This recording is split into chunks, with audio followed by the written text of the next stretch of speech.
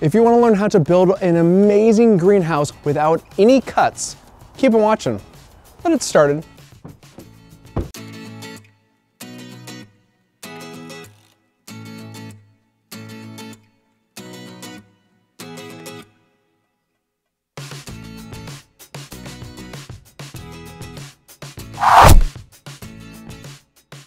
In our last video, we built this perfectly level 10 by 12 foot floor system. But what goes on to this amazing structure? Well, it all starts with what was here originally, which was a greenhouse. This is the original greenhouse that was at this location, but was completely demolished with ease just due to the fact that it was so old. And we not only wanted a larger greenhouse for functionality, but we also wanted something to match the style of the house adjacent to it.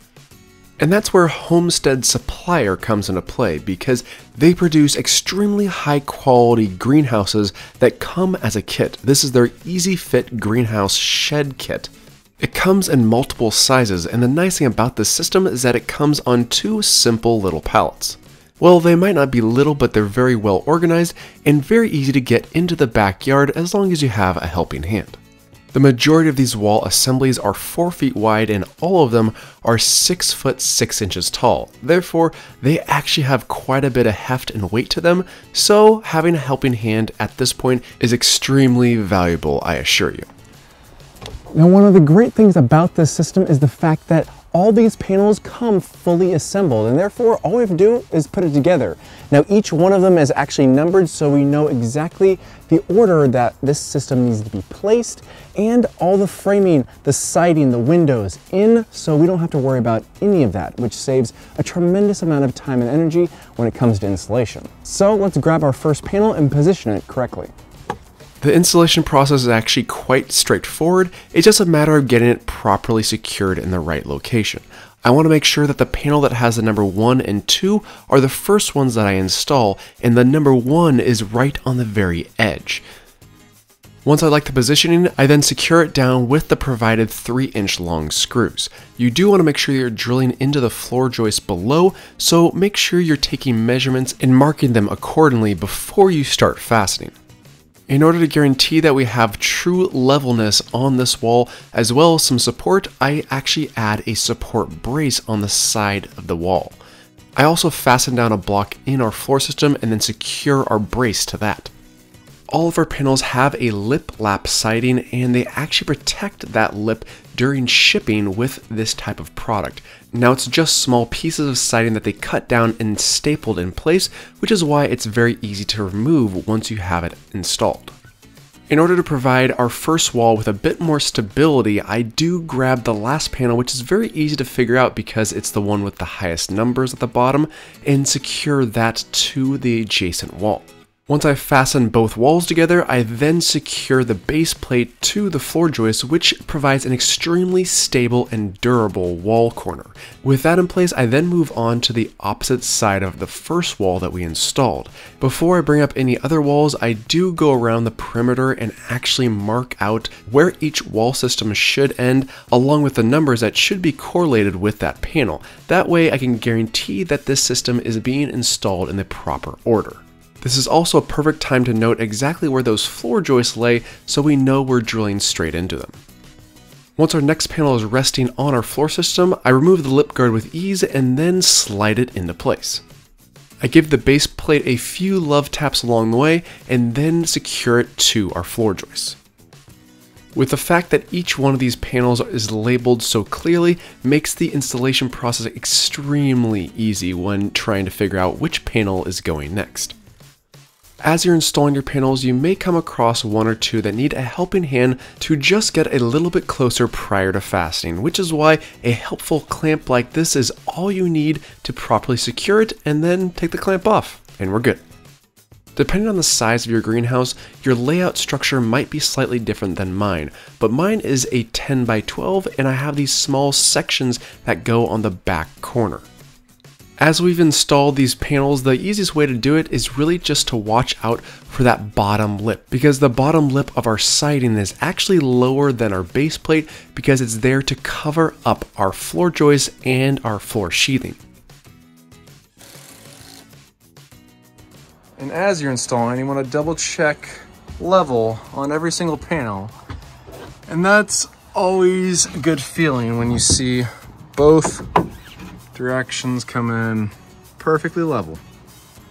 This portion of the project really was extremely satisfying because there was so much hard work and energy getting our floor system perfectly level and square, but since we did all the hard work ahead of time, the installation process for these walls was extremely quick and easy.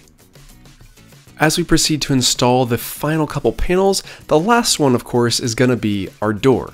Now the door actually fit perfectly, as in the correct size for the opening. However, we had to actually swing it into place because of how the siding had to overlap each other, and therefore I had to do a slight cut and a couple love taps on the outside.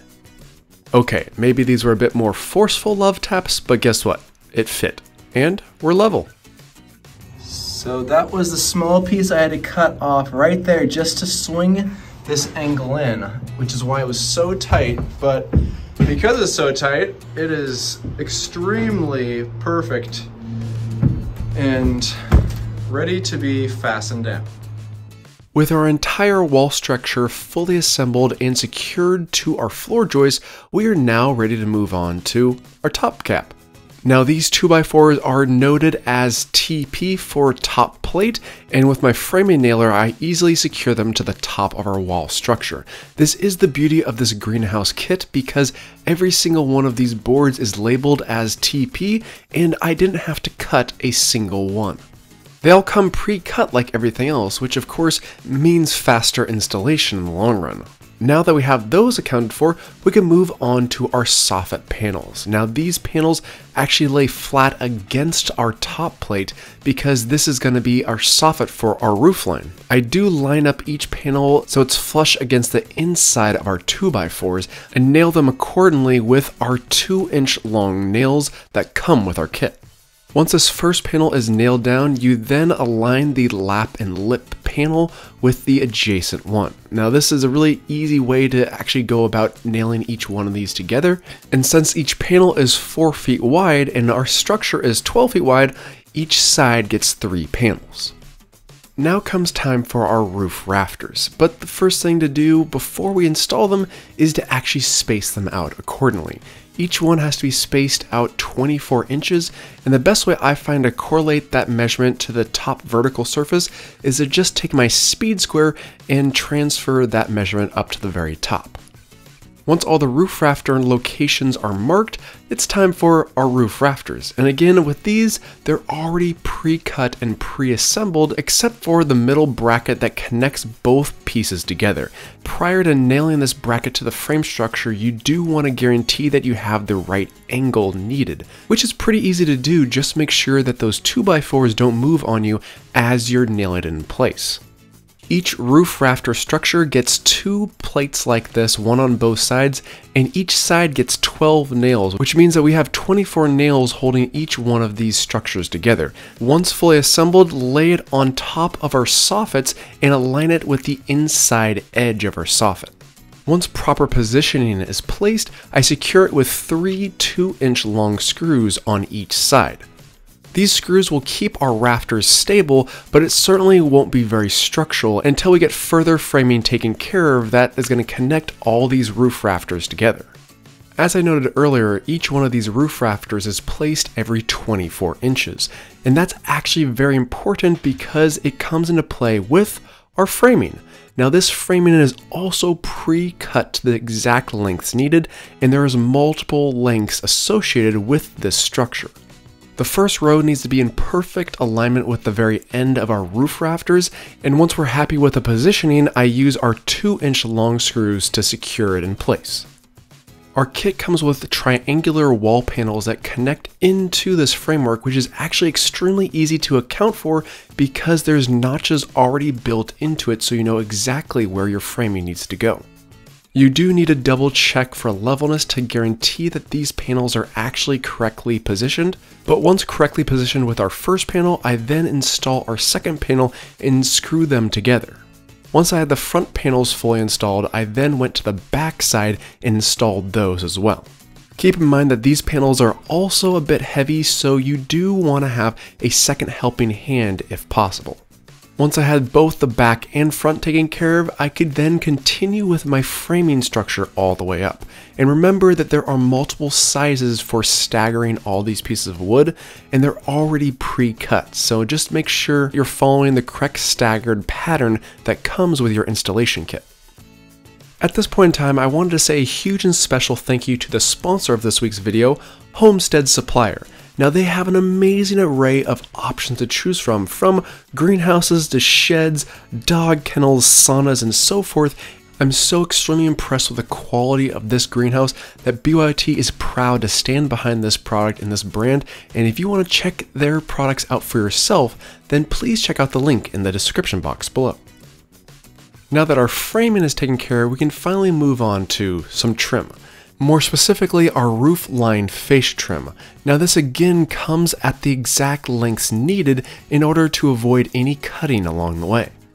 I recommend clamping it down first and actually aligning it at the very bottom and then securing it as needed with a few nails.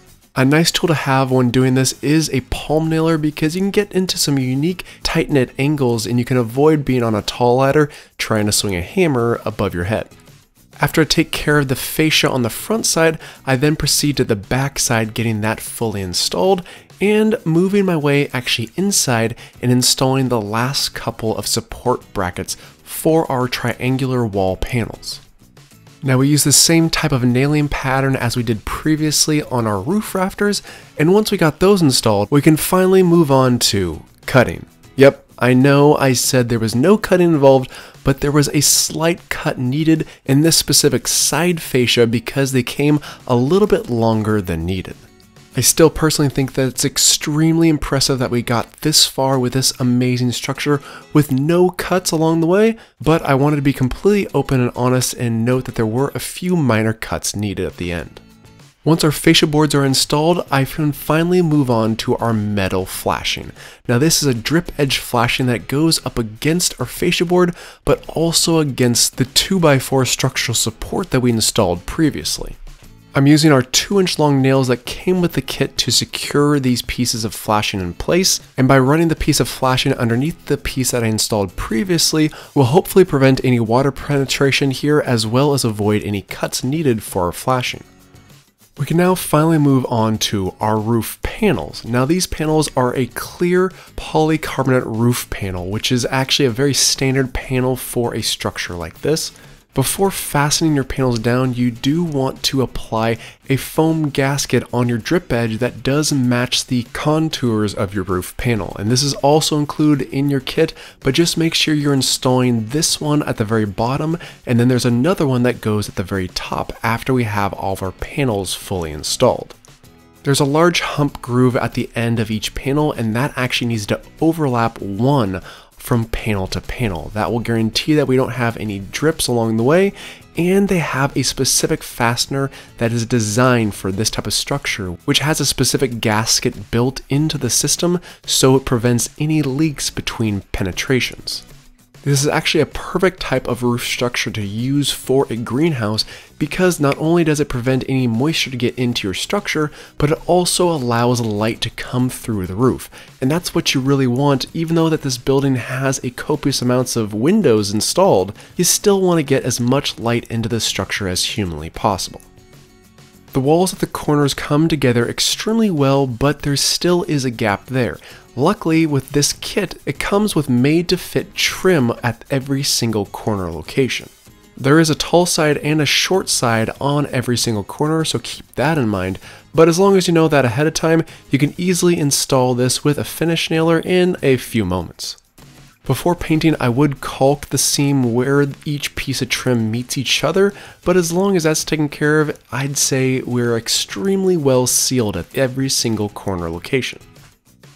I am really enjoying how this roof system turned out. All those gaskets are perfectly aligned and in place.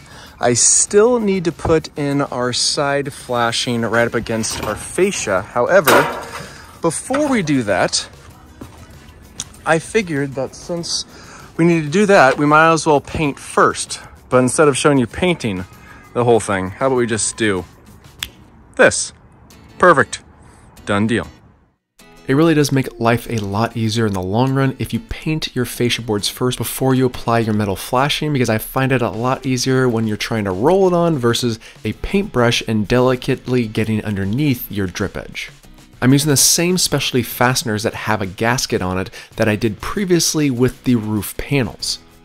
I apply a fastener at every single 2x4 location, and then at the front of our drip edge I screw both ends down properly, and then apply a few secondary fasteners every 24 to 26 inches across. As far as alignment goes, the most important thing is the very tip-top alignment. I'm actually making sure that the very top edge of this flashing is aligned perfectly with the very top point of our eave, as you can see up close and personal here. But there's still a seam right there that I need to take care of, which is why I'm using a membrane flashing at the very top to make sure that there's no possible chance of any moisture getting through at this location either. Our final piece of trim on this roof system is this top cap, which is nicely placed right on top, and it comes with specific screws that are a bit longer than the ones that we did previously. This accounts for the more sizable gap that we see at this location, but just know that it's the same type of screw, just longer. I installed both side top caps first and then proceeded to install the very center top cap. Now, whenever working on a roof, make sure you're very diligent about ladder placement and make sure it's on stable ground prior to getting up onto the roof, because it always seems to be a little bit easier to get up than down, and having a properly stable ladder makes life much more comfortable coming down. But while I still have the ladder positioned properly, I might as well install our roof fence. Now this goes on the top of both the back and front side of our greenhouse. With this installed, we proceed to going inside the greenhouse, and the one part of framing that we haven't done are these cross braces. Now these cross braces are connected at every single roof rafter, and this is because this unit is such a large unit. Some of the smaller units don't require this, but on the larger ones like this 10 by 12 unit, you want to have some type of cross-dimensional bracing. With a clamp and my framing nailer, I'm easily able to install each one within a few moments, and I can move on to shelving. Now this unit also comes with its own shelving system, which is just 2x4s that also come with specialty grates to fit the space. I align this framing right underneath our windowsill, and that's because I still want full access to our windows, because each one of these windows does open up to a nice cross-flow breeze, because it's not even summer anymore and it was already getting hot within the space. Perfect for a greenhouse, I'd say. Each shelf consists of two pieces that are 113 inches long, and the side smaller pieces are 21 inches long. The plastic grate systems are actually extremely easy to cut, and I just take my multi-tool to cut down the sections needed. And the really nice thing about this pattern is that you can cut basically at any point, and the shelf itself is still very structurally sound because of this honeycomb, or should I say rectangular pattern within each shelf. And with any greenhouse, it should come with a door handle. Now this is probably the most simplistic door handle you can get, which is still extremely durable and functional. All you need to do is place the rod through the hole, secure the handle with 2 screws, then proceed to the back side and install this bracket on the very end of our rod. This can actually be twisted up or down when you leave, so you can actually lock it or just close the door. And with our door handle finally installed, guess what? We are done.